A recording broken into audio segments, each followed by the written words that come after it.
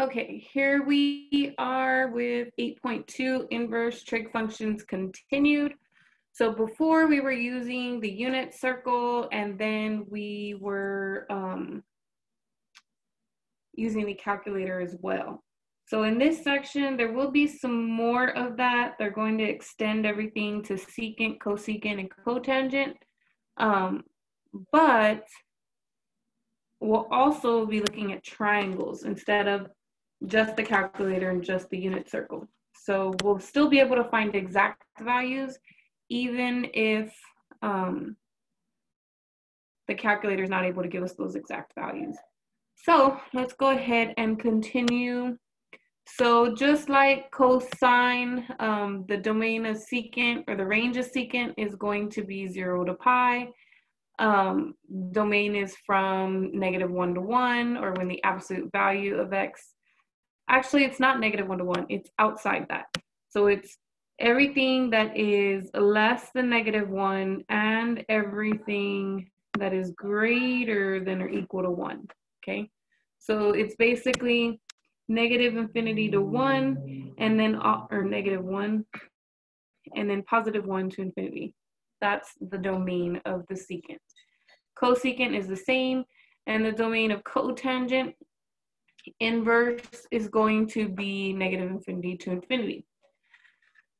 So let's go ahead and work on the first example. So we know that if we were to take cotangent inverse of this, that means the cotangent of some angle equals square root of 3/3. We can use the unit circle to do that, but then we'd have to manipulate that into its unrationalized version and then multiply the numerator and the denominator by 1/2. And so then we get this, and then we can figure out where that happens. Now remember that cotangent is x over y, right? So here we have, remember tangent is from -pi/2 to pi/2. So you can convert that cotangent into, you don't have to convert it, we can leave it alone. So this means that it would be x would have to be positive and y would have to be positive, so that's going to put me in quadrant 1. And in quadrant 1, this is going to happen up here, which is pi/3. Now let's verify if that is in fact the case. Now in the calculator, you cannot plug in cotangent inverse. Notice that there's no button for secant inverse or cotangent inverse at all, okay?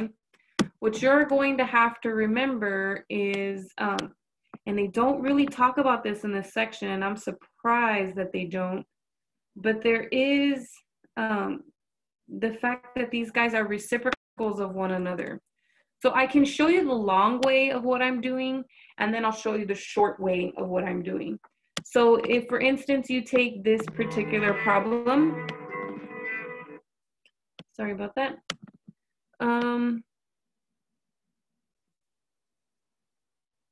Okay, so if I take this expression here, so let me grab another piece of paper real quick just to show you.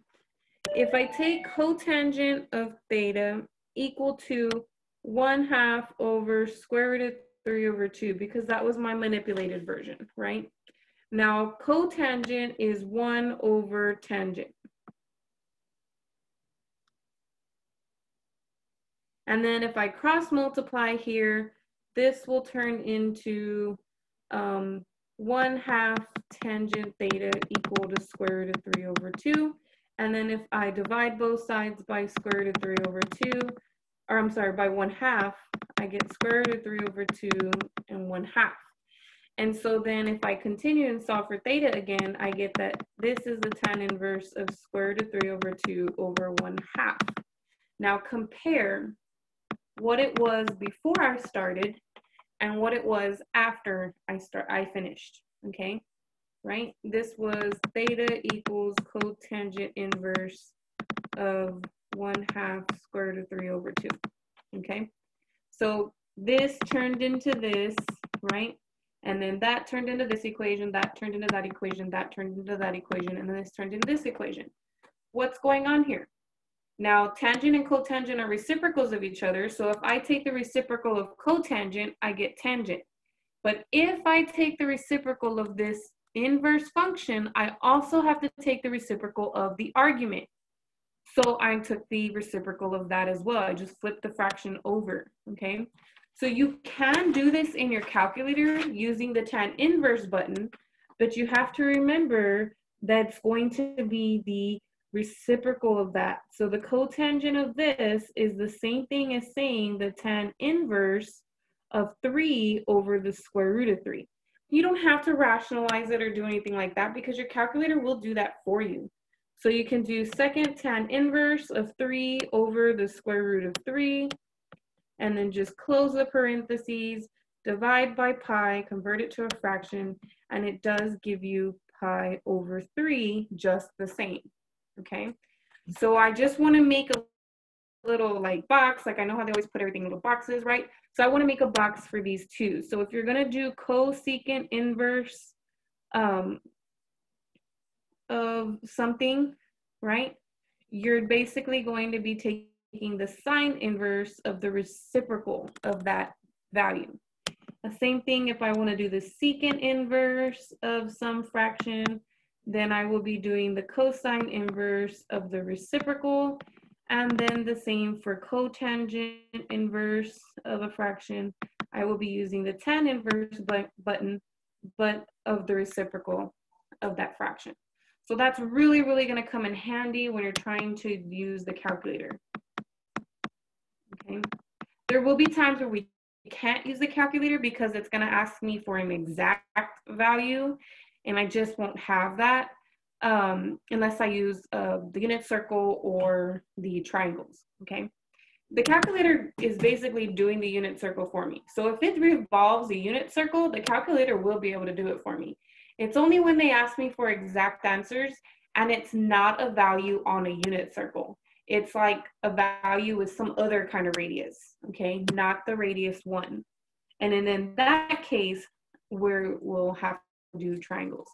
So this is just going over the same kind of thing. Remember that that is going to have a value between 0 and pi. This one's going to have one between negative pi over 2 and 2 because it's sine. And then the range of cotangent is also going to have one the same as tan inverse. Actually, tan inverse is not this domain, is it? It is negative pi over 2 and pi over 2. So just keep that in mind when you're doing those problems. Okay. So here we go for our first exploration. So it tells us find the exact value. Oh no, it says use calculator. So they want to approximate, and so we round it to 2 decimal places. So we're going to do secant of 5 over 1. That's the whole number, right? Oh, I'm sorry, can't see me. Push this down. So secant of 5 is the same as secant of 5 over 1, which means I can do cosine inverse of 1/5.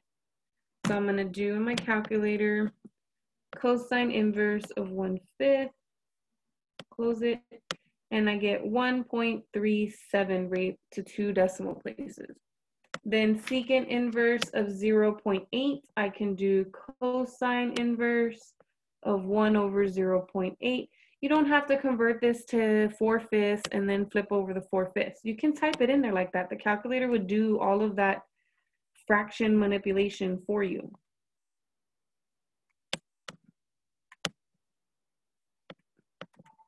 So this one says error, right? And that has to do with the fact that if I clear this out, 1 over 0.8 is actually 1.25. And we know that this in here has to be less than 1, right? When we're talking about cosine. So that's why this one is just not defined. And that's okay, it just isn't. Now for here, cotangent, so let's do the tangent inverse of the reciprocal. The sign does not change when you do the reciprocal. So if it was negative, it needs to stay negative. All you're doing is flipping the fraction over. So tan inverse of negative 3 over 2, we get this, and we're going to round it to 2 decimal places, so 0.98. negative 0.98. So that's how you do them in the calculator. So it is possible, but you do have to fix those before you can put them in the calculator. You cannot just type them in the calculator just like that. Okay, so let's look at exploration number 2. So now is where we're getting into like the triangles, because they want the exact value, but they give you these kind of values, and those are not values that we're used to seeing from the unit circle, okay? So you can use a triangle. Now, in order for us to use a triangle, we do have to know what quadrant the angle will be in. So that's why in the previous section, they kept saying for you to look at the domain and then for you to decide whether this number was going to be in quadrant 1 or whether it was going to be in quadrant 2, because you need to know that. If you don't know that, you're going to draw the wrong triangle and then of course end up with the wrong answers, right? So we have to be able to look at this, figure out what quadrant it's going to be in, and then draw our triangle in that particular quadrant, okay? So for tangent, we know that we're talking about this tangent's domain is from negative pi over 2 to pi over 2. So we're talking about these two quadrants over here. Now, if the tangent is positive, then we're talking about quadrant 1. And if the tangent is negative, we're talking about quadrant 2. Okay, that's essentially what it boils down to. Okay, so what that means is since I have 3/4, it means that I'm positive, so I'm in quadrant 1, which is why I chose quadrant 1 here, right? The y value is positive, the x value is positive. How do I know? Because we know that tangent of an angle is going to be the y value over the x value, right? So technically what this is saying then is it's saying that y is equal to the 3 and the x is equal to the 4, okay? Now, if this were negative, who exactly would be negative? If tangent were negative, that would mean I'm in quadrant 2. Who's negative in quadrant 2? The y values are negative in quadrant 2. So that would mean that this would be negative 3 and the 4 would be a positive x value, okay? So it does have to match the quadrants that you're in, the x and y values of that particular quadrant. So here they redrew quadrant 1 and they're saying, okay, your x value is a positive 3, your y value, oh, I got that wrong. Your y value is a positive 3, and x value is a positive 4. And so if I want to figure out the radius would be the square root of 4 squared plus 3 squared, which is 16 plus 9, which is the square root of 25. So the radius is 5 in this case. Nice radius, great, fantastic, right? Now, so I know where the angle is. So remember, this is nothing more than an angle. So what I'm trying to find is cosine of that angle. I don't need to know the exact value of that angle. All I need to know is how to find the cosine of it, okay? So if I want to take the cosine of it, I'm going to take the x value over the r. That's how cosine is defined on a triangle where the radius is not 1. So I'm going to take the x value over that radius. And so then this entire value comes out to just be positive 4/5. I am trying to see if the calculator will give me the answer, and it does. So the calculator does give me the correct answer. I typed in cosine tan inverse of 3/4, and I got 0.8, which is 4/5. So that's great, right? This is fantastic. Here's where the problem comes in. What if I figured out what they gave me, but when I did the Pythagorean theorem, this was not a perfect square. Maybe this was the square root of something else, right? Not a perfect square. If I type that in my calculator, it's going to give me this crazy decimal, and how on earth am I supposed to know what that radical is, right? You wouldn't know what square root of what you're dividing by. It's not like the unit circle where I do the answer in the calculator and then I just divide by pi, and then I know how many multiples of pi I have. This is going to give me a weird square root, and I wouldn't know what that square root is, so how would I know what multiple of that square root I'm going to get, right? That's a little bit more complicated. So it is important to know how to do these triangles here. So we might have an example of that specific kind of thing this next problem. So here we have example 3. Again, it wants exact values. This might be what I'm talking about. So 10 sine inverse of -2/5. I get this.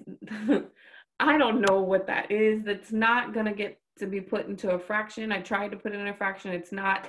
There's obviously some kind of weird square root in here that this is a multiple of, but I wouldn't know what that square root is just by looking at this problem, okay? So what we have to do is we have to go to the triangles. Now remember, you're talking about sine. The angle for sine is going to live between -pi/2 and pi/2. If the sine is positive, it's in quadrant 1. If the sine is negative, the y value is negative, it's going to be in quadrant 2. I have a negative, which means my angle is going to be in quadrant 2. So there's my angle, and I made a triangle, okay? Now, remember what this is saying. It's saying that sine of some theta is going to equal -2/5. So, and we know that that is y over r. We also know that r is always going to be positive. So that leaves me no choice but to use a -2 for y. And it makes sense. Isn't the y value going to be a negative in this quadrant, right? So that's what we have so far. So I know that this value is going to be -2. I know that this is going to be 5. What I want to know is the x value up here, okay? Now, in order for me to find that x value, I have to use the Pythagorean theorem. So I'm going to take the hypotenuse squared minus the leg squared. So I get the square root of 25 minus 4, which is the square root of 21. And that is not a perfect square. I don't even think that reduces. So nope, it just stays square root of 21. So this value is square root of 21. It's probably the number I needed to divide by in order to figure out my answer. But how would I have known that, right? So without doing all of this. So now I need to find the tangent of that angle. Well, remember, tangent is y over x. So I need to take that y value, -2, and divide by the x value, which is square root of 21. Now you can rationalize by yourself, or you can rationalize using the calculator. Either way, you need to get the complete rationalized exact answer. So if I'm going from here, -2 over the square root of 21, it will rationalize it for me. If I wanted to prove to you that the calculator did know the answer, it just couldn't give me the exact answer. Oh my goodness, somebody is messaging me a lot. Okay, so that is the answer. It's just an approximation. Now, if I were to take that answer and divide it by the square root of 21, and then convert that into a fraction, chances are I'm going to end up with the multiple of -2 over 21. Let's hit enter. And sure enough, we end up with -2 over 21 times square root of 21. That is what is equivalent to this value right here. I wouldn't have known that. I would have had to have gone through all of this to know to divide by square root of 21, right? So it's very important that you are able to take this information and build your triangle and then come up with the values like that. You can do the same thing for the unit circle problems. It's okay. It's not a big deal. Now, here's the last concept that they have. They don't have any examples other than this one that they've already worked out for you. But I kind of wanted to show it to you in a different way so that you can help make sense of it. So this is the problem that I want us to do. Cosine of tan inverse of u. And so the first thing they want you to know is that this is u over 1, right? And if I rewrite that, I can say the tangent of some angle is going to equal u over 1, okay? Then you could take that value and you could start to try to manipulate and do all this weird stuff. I really don't like this explanation. I say to hell with all of that, and to do it using the triangles. I always like to connect things to what you've already learned, okay? I don't want to throw in identities and all this other weird stuff. So what we need to do is we need to be able to use our triangle. So we know this I'm good with. We're saying we're going to put u over 1. We're saying that we've got that. And then we need to remember that tan of theta equal to u over 1 is the same as saying y over x. So we are in this interval, right? And we're just going to assume we're in quadrant 1. Just assume you're in quadrant 1. If it comes out any different, that's because u was negative or u is positive. But I don't know what u is. So I'm not going to try to worry about that. So I'm going to assume I'm in quadrant 1. And then I'm going to use that value. So this y and this x. So this x value is 1. This y value is u. If I use the Pythagorean theorem, I get the square root of 1 leg squared plus another leg squared, right? And then if I want to find the cosine of this angle, then all I'm doing is x over r. So the x value, which is 1, and then the r, which is that weird square root of u squared plus 1. Now, if you just switch these two around, you get 1 plus u squared, which is exactly the same thing that they got using all this manipulation of trig functions, okay? So I much rather you do this process just because it connects it to something that you've already done, okay? So when I do these examples for this problem, and there are quite a few, I am going to be using the triangle to do these problems, okay? So let's go ahead and get started with some of the problems from the homework because that's all I have there for the worksheet. So for 8.2, we're gonna start with number 3. So the problem says to do the cosecant inverse of 2 square root of 3 over 3. We know we can do that in the calculator. We just need to change it to sine inverse of the reciprocal.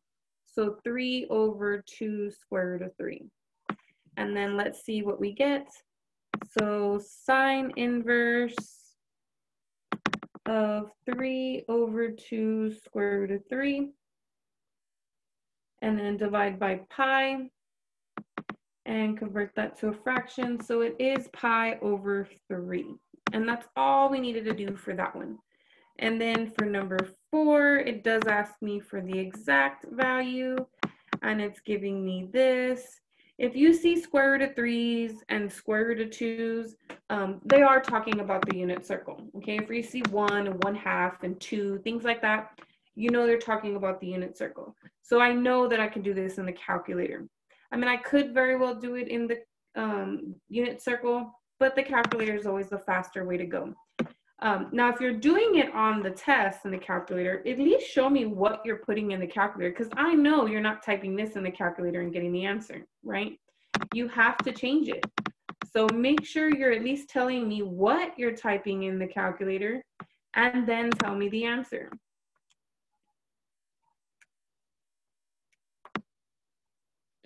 So this is divide by pi, convert it to a fraction. It's actually negative pi over 3. So those are the answers for those two types of problems. Now let's take a look at number 5. We have cosecant inverse of -2 over square root of 3. So again, negative square root of 3s and 2s, that's going to tell me. So that's actually sine inverse of square root of 3 over 2, but it's still negative. So sine inverse of negative square root of 3 over 2, divide by pi, convert it to a fraction, I get negative pi over 3. So then now let's look at example 6. So example 6 wants an approximation, okay? So if they want an approximation, just put that over 1 and then change it to sine inverse of 1/5. And then we can probably give them the decimal. So sine inverse of 1/5 That is about 2.0 or 0.20. Okay, so this one did want an approximation. Now, number 7 wants an exact value. So cosine, sine inverse of negative square root of 3 over 2. Again, this can be done in the calculator. So cosine, sine inverse of negative square root of 3 over 2. The calculator tells me it's just 1/2. How do I know it can be done in the calculator? Because you've got those square root of 3s and square root of 2s. That tells me it's unit circle stuff. If you do it in a calculator and you don't get an exact answer and you divide by pi and it's still not good, then you know you have to use the triangles.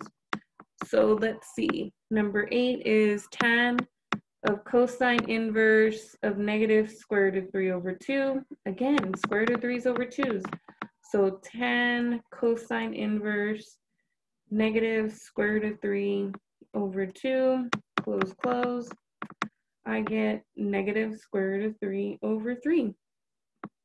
So number 9 is secant of cosine inverse of 1/2. Okay, so this one you have to be careful. You cannot do secant in your calculator. Okay, what you can do is 1 over cosine inverse of 1/2. Okay, that's what the definition of secant is, right? The secant of an angle is the same as 1 over the cosine of that angle. This is the weird, crazy looking angle. So I can type this in my calculator, 1 over cosine inverse of 1/2, close, close, and it tells me that it's 2, okay? So you can do these in the calculator, you just have to be very, very careful. So number 10 is cosecant of tan inverse of square root of 3. Same thing for this one. I cannot put cosecant in my calculator, but I can put 1 over sine of this crazy looking angle.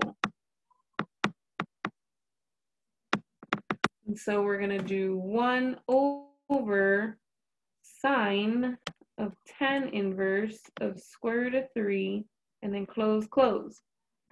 And we get 2 square root of 3 over 3. Let's keep going. Number 11, we have cosine inverse sine of 7 pi over 4. Normal unit circle stuff, so we can do this in the calculator. Cosine inverse of sine of 7 pi over 4, close, close. We get, it should be pi's, so let's see, divide by pi and convert over. It is pi's, 3 pi over 4. Remember, it's unit circle stuff, so should be able to do it. So pi, or number 12, we have sine inverse of cosine of negative 5 pi over 4. That's on the unit circle, so I should be able to do this in the calculator. So it's sine inverse of cosine of negative 5 pi over 4, close, close. Divide by pi and convert it to a fraction. I get negative pi over 4. So far, so good. Here's where it starts to get interesting. So finally, number 13. I have tan of sine inverse of 8 over 9. These are not values on the unit circle. And if you go and try to do this in your calculator, tan sine inverse 8 over 9, close, close, you get this weird decimal.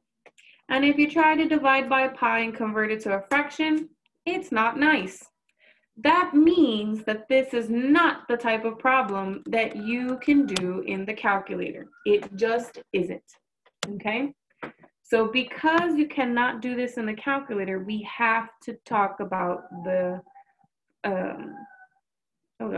the triangles, okay? So we're gonna take this, we know it's some weird angle, right? And so we know that that angle equals sine inverse of 8/9. This is the same thing as saying the sine of that angle equals 8/9. We also know that's the same thing as saying y/r. We also know that sine lives over here, right? And the y value is positive, so it has to be up there somewhere. So there's my y value. I know my radius is 9. I don't know what the x value is. The x value is going to be the square root of the radius squared minus the leg squared. So the square root of 81 minus 64, which gives me the square root of 17. So this measurement is the square root of 17. So that funky number I got in the calculator is obviously a multiple of square root of 17. Now I could stop here and go back to the calculator and keep finishing, but why? It's so much easier just to do this. So then tangent of this angle is gonna be y/x, so that's y/x. And then you can rationalize it, and I get 8 square root of 17/17. So if I go back to my calculator, go back to where I tried to plug that in, and if I take that and I divide by the square root of 17 and then convert it to a fraction, notice what it gives me, 8/17 as the multiple next to the square root of 17, okay? So you really, really need to use a triangle. If all else, at least just to figure out what that number is, to figure out what fraction goes in front of that radical, okay? So number 14 is going to be, and this you have to show me, right? If you're doing this on the test, I need to see where that square root of 17 came from. Don't just tell me this equals 8 square root of 17/17. You need to show me where that square root of 17 came from, okay? So for number 14, I have this one. And this is the ones that had the U's, okay? And so these, we definitely need to use those triangles. So I'm going to use a triangle. Remember, this is just an angle. So I'm wanting to find secant of that angle. But that angle is sine inverse of U, or sine of that angle equals U, which you can write it as U/1. We know that sine is y/r. So if I go here, the y value is going to be U, the r is going to be 1, and how do I figure this out? It's the radius squared minus the leg squared.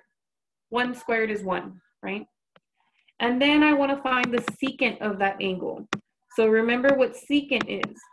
Secant is r/x. So I would take 1 over the square root of 1 minus u squared. And I did type this in the computer and it did accept that as the answer. So that is it. I am done with this problem. But I did need to use my triangles to figure it out. For number 15, I had a problem like cotangent sine inverse of u. So again, this is the same as saying cotangent of that angle. Now I already drew the sine inverse situation. If you want, we can change it just to make it a little bit different so we could see how that switches it up, right? Let's say it said cosine, okay? Then that means theta is cosine inverse of u, which means cosine of theta equals u/1. This is x/r. So now we're talking about the x value being positive. So we're over here. Here's my triangle. My r is 1, my x value is u. So this thing is the radius minus u squared. Remember, 1 squared is 1, so I don't have to put the square. And then if I want to know the cotangent, that is going to be x/y, which means I'm going to end up with u over the square root of 1 minus u squared. Okay. Now the computer will take this, but I will mention, I had another problem. I just want to mention this because I think it's worth mentioning. I had a problem. The problem was originally this. Okay. And when I did all of the triangle stuff, I figured out that I got this as the answer. Okay. When I typed that in the calculator, for some reason, I do not know why, but for some reason, it did not like this as the answer. Okay. So what I did was I manipulated it, and then the computer accepted it. So I just want to show you, because I don't want you to get into the same confusion as I did. So if you get an expression like this, whether it be a minus or a plus inside here, doesn't matter. If you get the square root on top, the square root of a binomial on top and the u downstairs, they're going to want you to do this. So the square root of u squared is u, right? U is the same as the square root of u squared. And then when you have a radical on top of a radical, you can write it as one giant radical with both of those fractions inside, both the numerator and the denominator inside, okay? Then what you can do is you can split the fraction and say u squared over u squared minus 1 over u squared. And then this simplifies to a giant 1, and this simplifies to 1 over u squared. This is what the computer wanted, okay? You would not have gotten to that answer without manipulating what you get from the triangle. So this is what I got from the triangle, and MLP did not accept it.